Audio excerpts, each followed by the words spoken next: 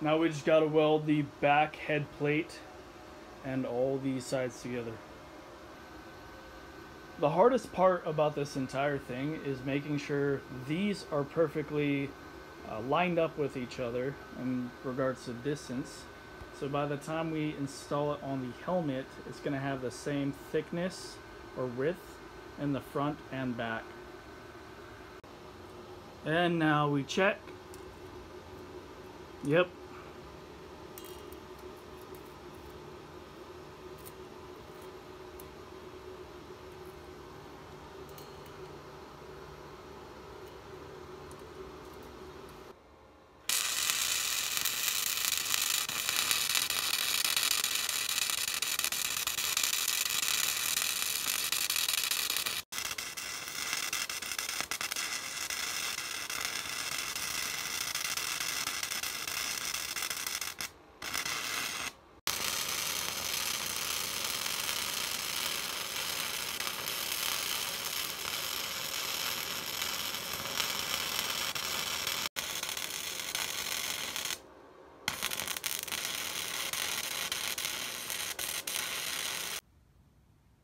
Alrighty guys, that's it for this episode. Next upload, I will be finishing up the face part and see if we can attach some servos or at least get the general location of where we're going to be putting them.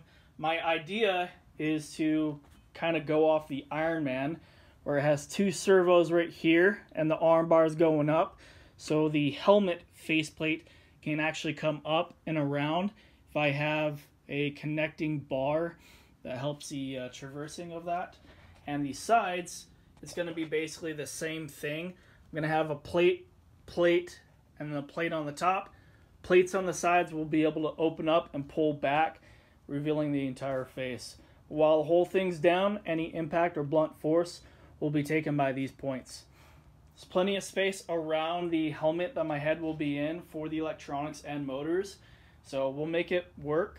And tune in for next week, and you guys have a good day.